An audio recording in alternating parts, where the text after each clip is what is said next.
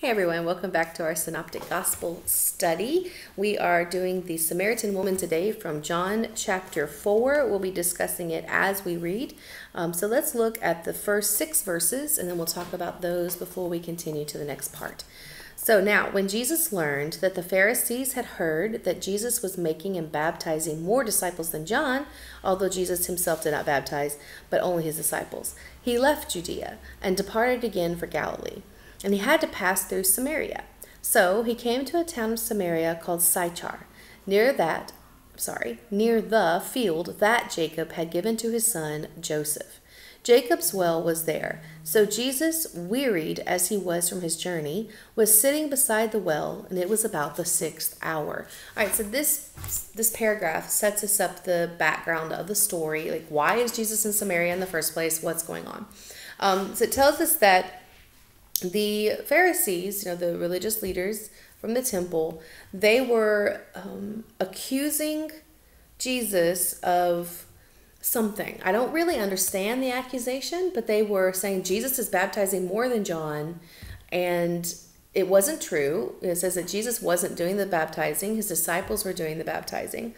But for some reason, the Pharisees were very upset about this because it forced Jesus to leave. So when the Pharisees started talking about this happening, Jesus left Judea. So I don't know, it was maybe like a pressure from them, or they were going to come and cause disturbance in some way that was going to affect the ministry. Whatever it was, in Jesus' wisdom, he did not stay in that situation and left. I think an application that we can look at just for that, it is sometimes okay to leave conflict. I think at times we feel obligated to plant our feet face to face with maybe other Christians that we disagree with or that are doing something we consider is wrong. And it's like, I got to fight this out. And that's not necessary. As Jesus showed, there are times when it's okay to walk away and say, this is not the time for this battle. There was going to be a time, many times, that Jesus was going to take on the Pharisees face to face and accuse them of their false teaching and of their legalism and all the stuff they did that was wrong. I mean, he did call them a group of snakes and graves. I mean, and not a good grave either. You look at on the outside and the inside, you're dead. I mean, he had no problem calling them out for their wickedness. But he also chose when to have the battles, when to fight, when not to fight, when was it better to walk away. And I think there's a lot of wisdom in that for us to prayerfully consider when are the times to deal with people we disagree with in the faith and when is it not the time. So Jesus chose to leave Judea and he departed again for Galilee. So he was in Judea and he's going to Galilee. The quickest way, if you know anything about the Israel map itself, if you look in the back of your Bibles if you need to, Samaria is right in the middle. And so between Galilee and Judea. And so it's like you can go through it or you can go around it. And the Jews would usually go way around Samaria and get a very, very, very long trip to avoid putting their foot in Samaria. The reason was racism. The hate of the Samaritan people and the sense of Jewish entitlement that they were so much better than the mixed breed Samaritans made them not want to go anywhere near them. The Samaritan people were half Jew, half Gentile. And with their racial differences, there were also cultural differences and religious differences between them. They had not kept the teachings of the Jewish side or the Gentile side. They had mixed them, which we'll see when she starts talking to Jesus about where they should worship. And they were considered dogs. Literally, that's how the Jews called them, were just dogs. So Jesus was going from one side to the other, and the straight route was right through Samaria. So he went right through Samaria. Again, Jesus is not racist. Such a timely topic in the middle of international issues right now that everyone's aware of in America with the extreme racism issues and just the volatileness of what's happening in the rioting because of the racial division in America. And there's a lot of opinions on both sides on what should happen and what shouldn't happen, et cetera, et cetera. But bottom line, there's a lot of racism. Racism is not just something that was between the Jews and the Samaritans. That is something that happens in every culture. There's some culture that's hated. I mean, you look at Korea, Japan is hated. There's a lot of racism between Korea and Japan. Now, there are actual issues between the countries as well, but that shouldn't also create between the people. You can dislike what a government or what a policy or whatever is without hating the people who are under that system. So we have to be very careful about the way we choose to look at a person for whatever reason, their genetic difference, their government difference, their political beliefs, their personality, their appearance, et cetera, their gender, whatever the problem is, you're like, oh, I'm better. When that's the way I feel, like I'm not going to go near that person because my prejudice in some way about who they are makes me think I am good, they are bad. I am clean, they are dirty. That is what made the Jews not want to step into Samaria. They were clean in their mind, and the Samaritans were unclean in their mind. So therefore, they didn't want to dirty themselves. So, if ever we look into our own hearts and say, I feel that way about something. I feel that that kind of person or that type of sin that they do or that background or heritage that they have makes them someone that shouldn't be near me. I am better than them. I don't want to care for their issues. I don't want to help them. I don't want to consider the problem, etc. Then that's what we have to evaluate in our own hearts and say, why do I think I am better than that person? Or that person is bad because of their existence. No one can help what race they're born into, what country they're born into, whatever they're born into that we don't like. We have to really be careful that we are looking at people with love and with kindness and with gentleness. And we don't want to have this same mentality of, oh, I'm not going to walk through your neighborhood. I'm going to walk around it. And Jesus exemplifies that's not what you do. You go to them. You don't go around them. So that's what we see. Jesus was there. He is going up to the well that was Jacob's had given to Joseph. So again, this area had been in heritage a part of the Israel culture. It was just at this time was Samaritan. All right, so let's look at verses 7 to 16, so a longer group here. A woman from Samaria came to draw water. Jesus said to her, "Give me a drink," for his disciples had gone away into the city to buy food. The Samaritan woman said to him, "How is it that you, a Jew, ask for a drink from me, a woman of Samaria? For Jews have no dealings with Samaritans." Jesus answered her, "If you knew the gift of God and who it is that is saying to you, 'Give me a drink,' you would have asked him, and he would have given you living water." The woman said to him, "Sir, you have nothing to draw water with, and the well is deep. Where do you get that living water? Are you greater than our father Jacob? He gave us the well and drank from it himself, as did his sons and his livestock." Jesus said to her, "Everyone who drinks of this water will be thirsty again. But whoever drinks of the water that I will give him will never be thirsty again. The water that I will give him will become in him a spring of water welling up to eternal life." The woman said to him, "Sir, give me this water so that I will not be thirsty or have to come here to draw water." Okay, now, the woman comes up to the well, and Jesus is like, "I need some water." He's been walking for a really long time, and as she pointed out, he has nothing to draw water with. He doesn't have a cup. He doesn't have a jar.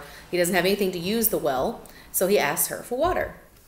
And she's like, "Hold up. Oh, Jew, what are you doing? Why are you talking to me? That's not okay. You're a Jew. You want water?" Now, Jesus doesn't deal with the racist side of her. In most situations of racism, it's not just one side. Right? Both sides have issues.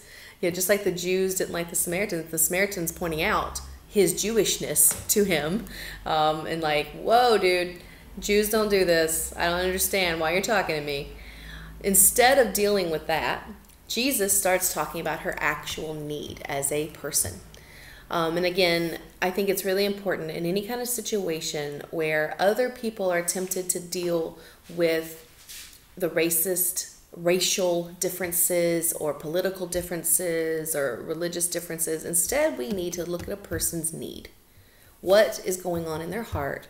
How can I help them as a person? Get out of a system and deal with the individual. Look at their heart. Jesus said, in the context of the situation, that she needed eternal life. Now, I love that he uses the situation to talk about faith. When we are evangelizing someone, sharing the gospel, talking to them about faith, it's really wise to use your situation, what's happening right now.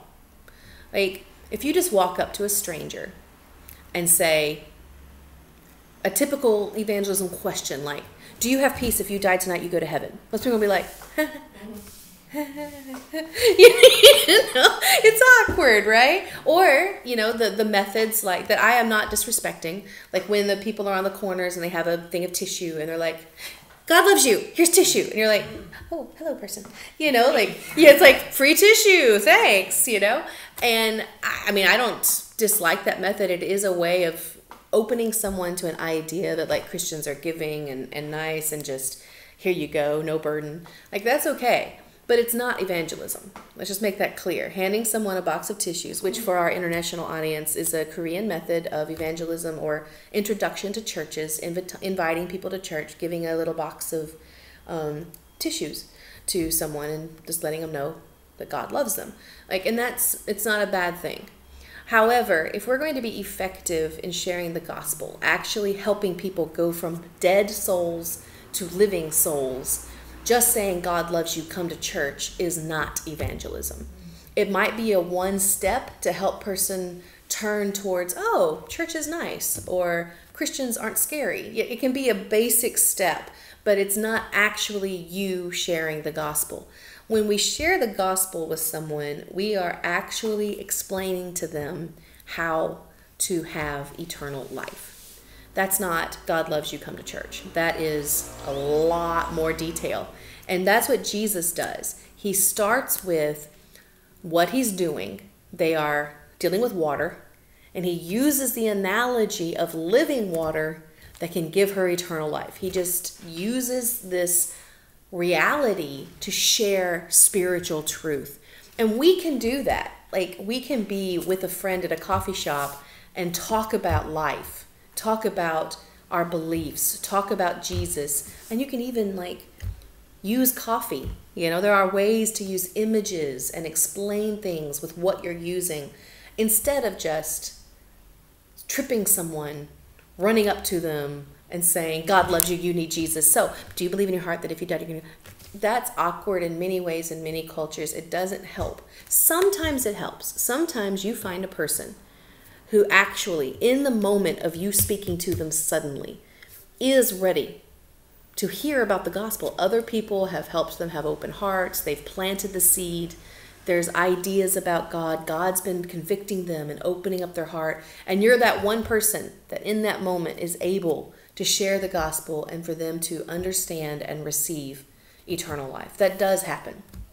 But I think more effective evangelism is relationship, where you get to know someone and you sit down with them and you care about them as a person, and you maybe share a cup of coffee or hand them a glass of water or do something that they need. You give them food or you give them help in some way. And in that process of seeing their situation or getting to know them as a friend, you are able to have a conversation about the gospel. Now, this is a gospel opportunity that's random. This is a stranger. This is not a relationship that Jesus has with the Samaritan woman. He just sees an opportunity to share the gospel, and he took it. So there's both kinds. I just really want to focus on that. And I don't think I'm making it clear because I haven't had any coffee yet today. Got out of bed late today. So let me just put it out. When you share the gospel, there's multiple different ways. One way is to go up to people that you have no reason to talk to. There's no connection. There's no open door. You just create a conversation and share the gospel. Another is you find a way to bridge to talk to that person. Like you find a need that they have. A need for friendship, a need for a language, like use English as a bridge. If you're in an international situation, you can use food for the hungry or help for someone who's needy.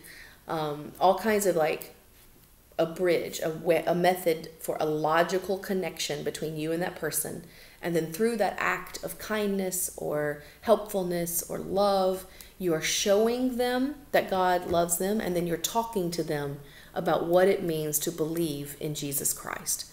Another way is to have random situations like the Samaritan woman, where you're in a place to talk to someone for whatever reason that you didn't design. It just happens. And then you use whatever is going on with that person to lead to talking about the gospel. And that's what Jesus did in this moment. All of those methods can be effective if, through the process of our connection to that other individual, we are actually explaining to them how to have eternal life.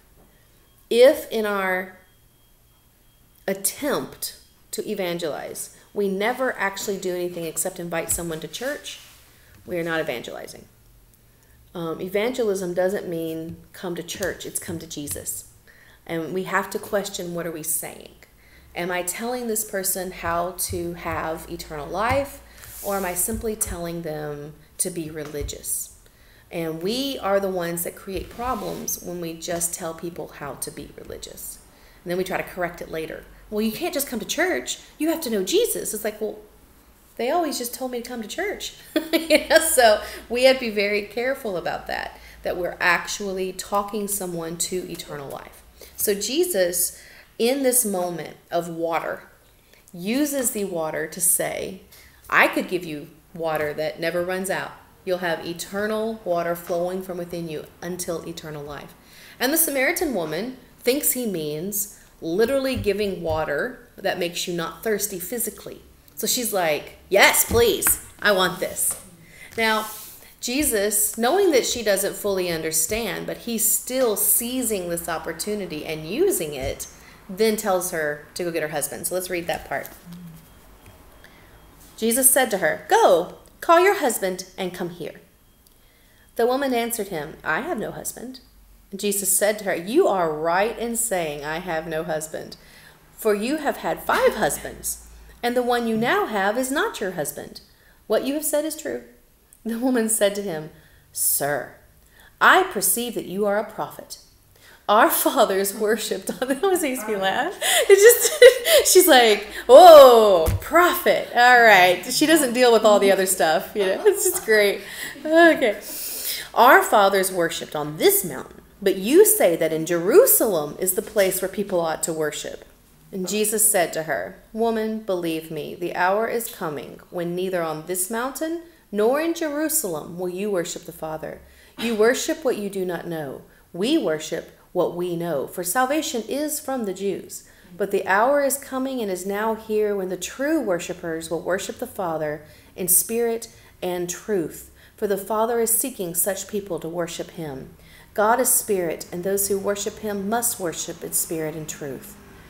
The woman said to him, I know that Messiah is coming, he who is called Christ. When he comes, he will tell us all things. And Jesus said to her, I who speak to you am he. All right. Now, in the first part of the conversation with him, he gives her like a desire to keep listening to him when he offers the eternal water. That gives her like a little nugget of interest. Oh, I want that.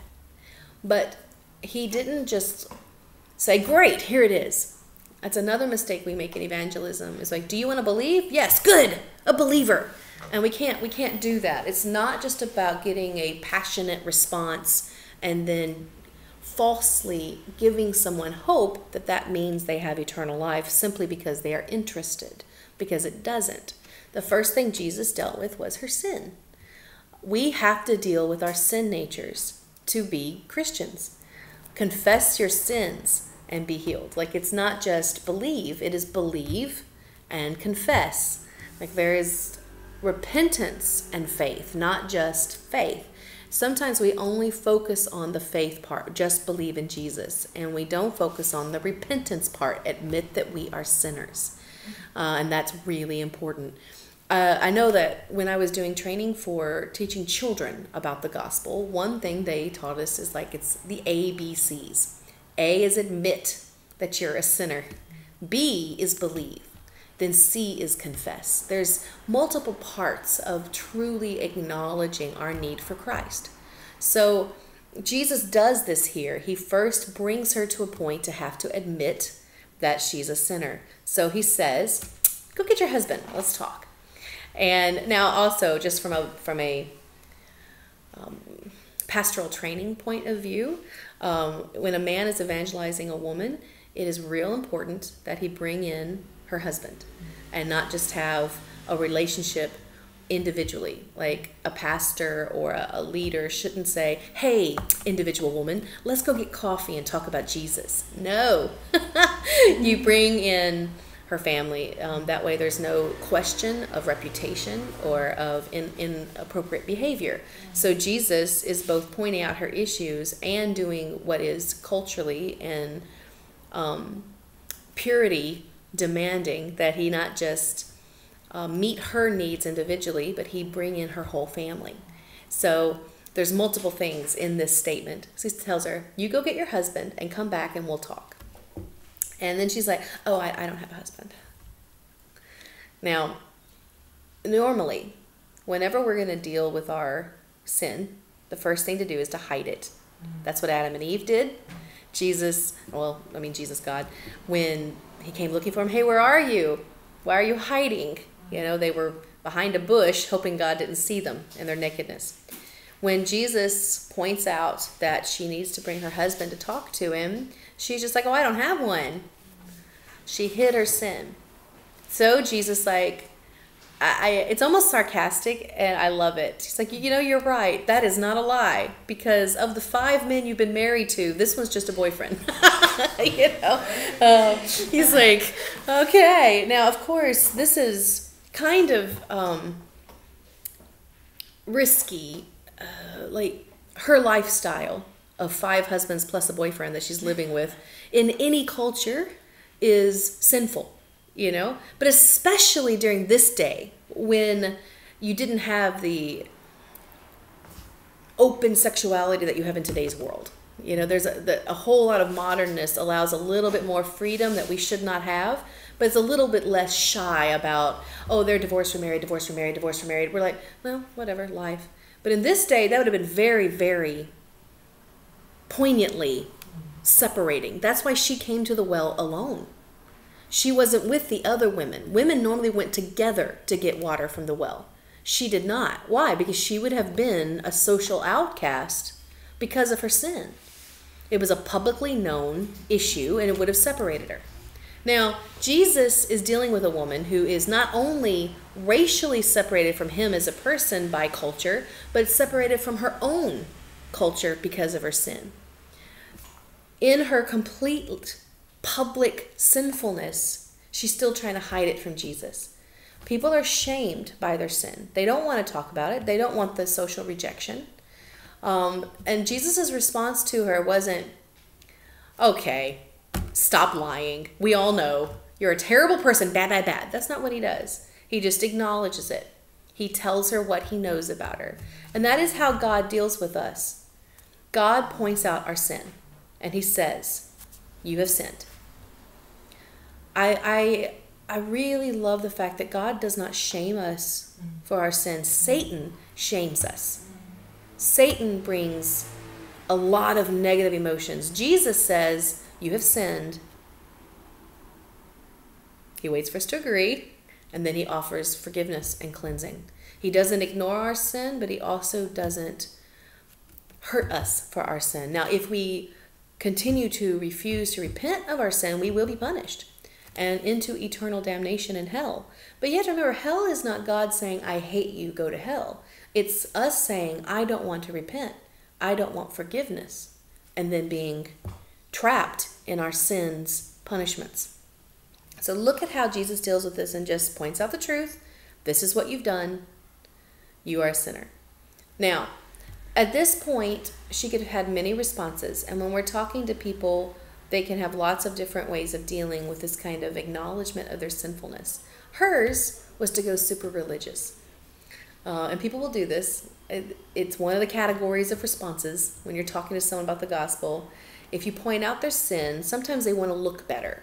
And so they'll start trying to turn the direction away from them and onto a religious debate. And so that's what she does. She goes, oh, you're a prophet. So, okay, Samaritans, we worship here, and Jews worship here. Now, what would that normally have done? That normally would have made someone start fighting. And that would have got the attention off of her and her guilt and shame and directed it to a religious debate. We have to be so careful when we share the gospel not to be diverted to a religious debate, because that is not helping anyone. If there's a difference of theology or of practice that someone's like, oh, well, we do it this way. Your turn, fight back. Don't do it. Jesus, he answered her question. He's like, well, you don't understand the problem. You're not going to worship on this mountain or that mountain. It's in truth. He heard the question, and instead of letting it be a debate, he gave her truth. He told her, you're asking the wrong question. It's not about where you worship, it's who you worship. And God wants you to worship in spirit and in truth, not at a place. That is still a significant point for all of us. Sometimes we want to go to church and worship or pray, and we think that's where I need to be. And God's response is, it's not about where you go. It's about worshiping in spirit and in truth. Now, we're called to unity with believers, but that can be in a park too. We can have unity of believers and worship together and it not be inside a building. A lot of missions and ministry, your worship is under a tree because it's a place to gather. The church is the group of people gathering together. It's not about the building that you meet in. And we don't want to be like the Jews and Samaritans who fight between their church building and their church building. Where do we worship? It's worshiping God in spirit and in truth. And that is very significant today, not just between this individual conversation happening then. Now, Jesus points out that the truth does come through the Jews. The Old Testament that we follow is still truth. It's not wrong. So he didn't say, yeah, the Jews are wrong and the Samaritans are wrong. But he said the truth is coming through the Jews, but everything's about to change. It's going to be about worshiping in spirit and in truth. Now, what does it mean to worship in spirit and truth? As believers now, in this day and age, after Jesus was resurrected and ascended to heaven, he sent the Holy Spirit to live in the hearts of believers. Now, that's different than what it was before. In the Old Testament, they were still saved by faith, not by works or anything like that, but they didn't have the same kind of indwelling of the Holy Spirit. There were individuals who would be anointed with the Holy Spirit, like David, when he was writing scripture. It would talk about that the Spirit of the Lord was upon him. But that was not every individual person of faith was not filled with the Holy Spirit. That is something that we are given today.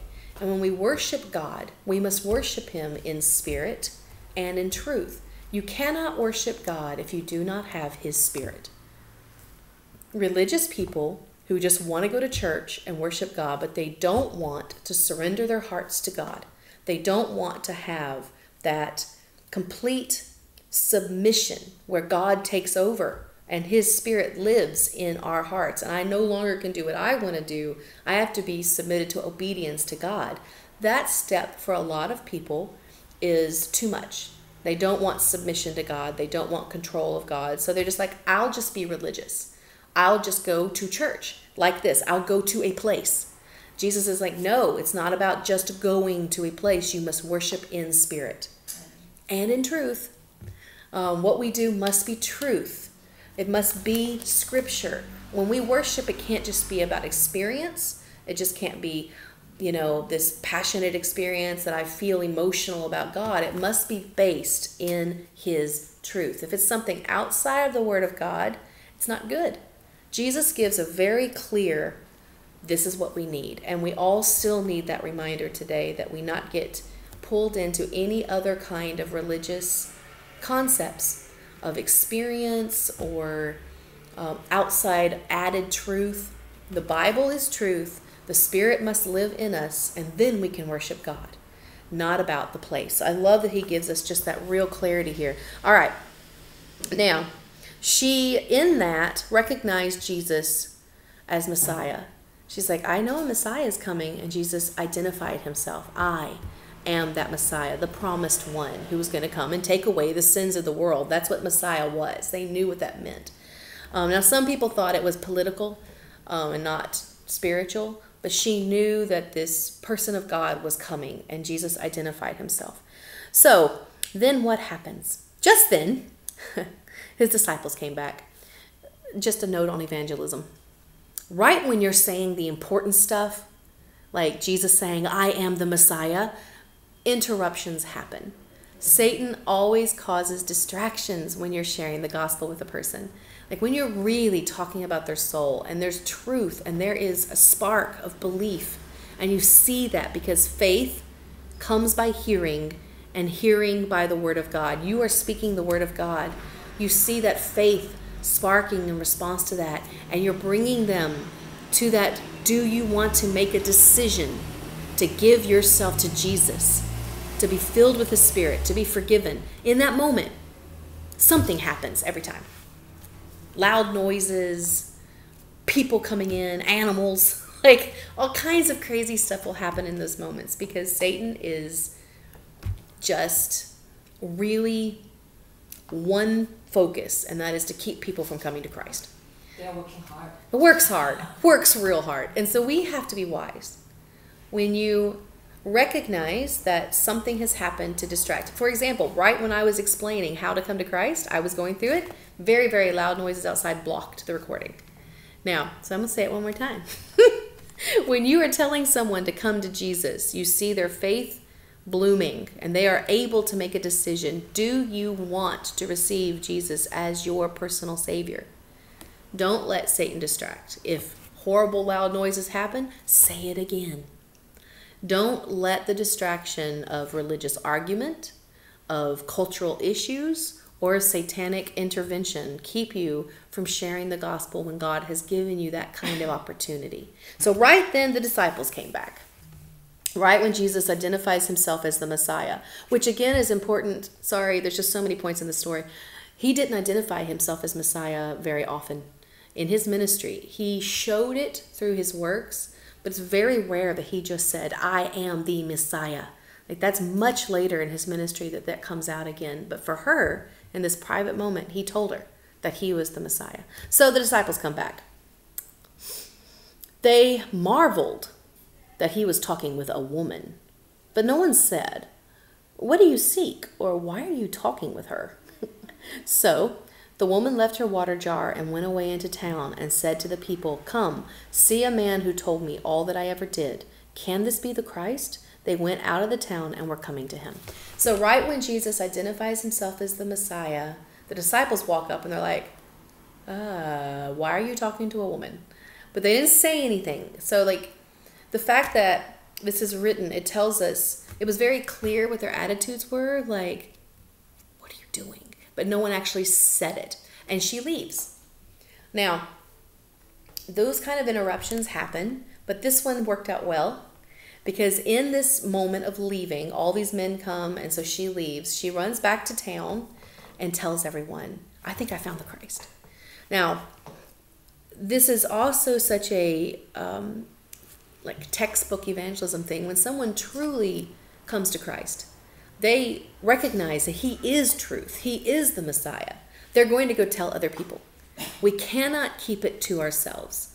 The joy of meeting God individually in our own hearts, we cannot keep silent.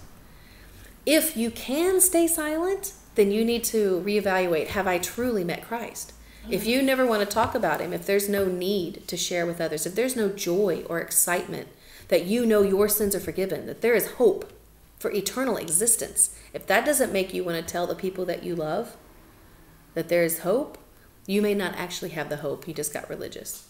She runs back and says, "People, come see what I have found." That should be anyone's true response to meeting Christ, is to tell others, "Come and see." So she runs and tells, and she brings them back. And what happens? Meanwhile, the disciples were urging him, saying, "Rabbi, eat." But he said to them, "I have food to eat that you do not know about." So the disciples said to one another, "Has anyone brought him something to eat?" And Jesus said to them, "My food is to do the will of him who sent me, and to accomplish his work. Do you not say, 'There are yet 4 months, then come the harvest'? Look, I tell you, lift up your eyes and see that the fields are white for harvest. Already the one who reaps is receiving wages and gathering fruit for eternal life, so that sower and reaper may rejoice together. For here the saying holds true, one sows and another reaps. I sent you to reap that for which you did not labor. Others have labored, and you have entered into their labor." Jesus points out this very, very beautiful concept in evangelism, that some people plant the seeds and other people gather. When you're spreading the gospel and people don't receive Christ, you are the person who's giving that initial seed. Someone else can come later and pick the fruit. And Jesus teaches his disciples in this moment about evangelism. Jesus is teaching constantly. He doesn't miss an opportunity to train them how to evangelize. So they're talking about food, and he uses that to train them about the sustaining power of God to keep sharing the gospel and planting and gathering so that many souls could have eternal life. So first he's evangelizing, and then he uses the opportunity to train. He's working and training is constantly what he's doing with his ministry, and we can read it and be trained as well. So last part, many Samaritans from that town believed in him because of the woman's testimony. I mean, that sentence alone is just really important. Many believed because of the woman's testimony. Our testimonies of how God has changed us, how God has saved us, what he has done in our lives is what can bring many to Christ. When she said, "He told me all that I ever did," she went around telling people. She no longer was ashamed to talk about her sin, but she said how Jesus had changed her because of that sin. And that should be us too. Instead of dwelling on our past and any sins that we're guilty or shamed for, instead showing how God has redeemed us from that sin, how he's forgiven us, how he has cleansed us, and let that testimony bring other people to him. So when the Samaritans came to him, they asked him to stay with them, and he stayed there 2 days.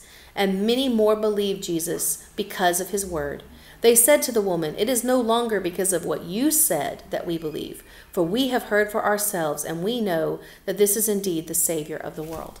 Again, in evangelism, when we use our testimonies to share with other people, that's one step that can make them start listening to Christ. But at some point, they have to believe for themselves based on the Word of God.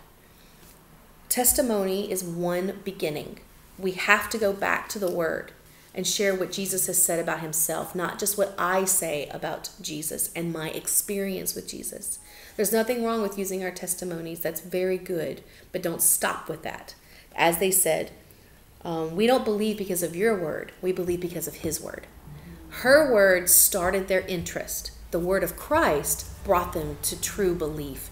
So when you share your testimony as an introduction to a friend or a family member and they're interested, then you turn to Scripture and use the Word of God to explain following Christ so that they can have belief in him. Faith comes by hearing the Word of God, not my words. My words can bring a conversation. God's Word brings true change and belief. So an important concept there.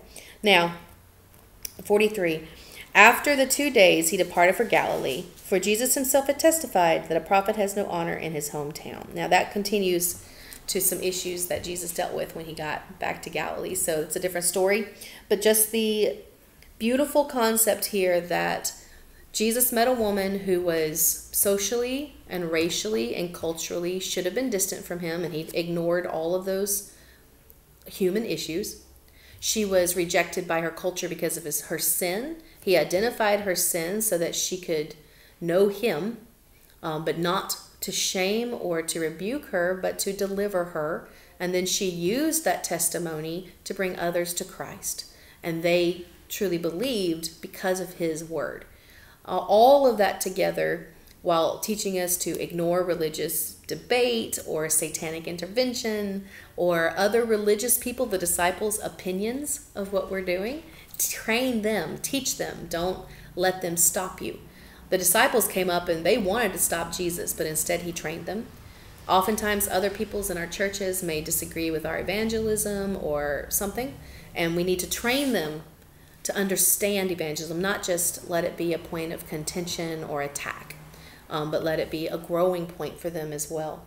Everything we do to be like Christ should be telling others about eternal life and helping Christians grow in their faith. And he was doing both at the same time. When we start actively recognizing God has changed me, God has given me hope and truth, and I want to give that to others, then we are going to have religious debates, religious opinions, satanic attack. But the more we are in spirit and in truth, staying to the Word of God and being filled with His Spirit, we can, like Christ, see great change and great belief. And the Christians also can change and be trained. So beautiful, beautiful story. For those watching, if you have any questions or comments or just exaltation you would like to share, please send me a message. And I hope this has been a blessing for you today. Bye.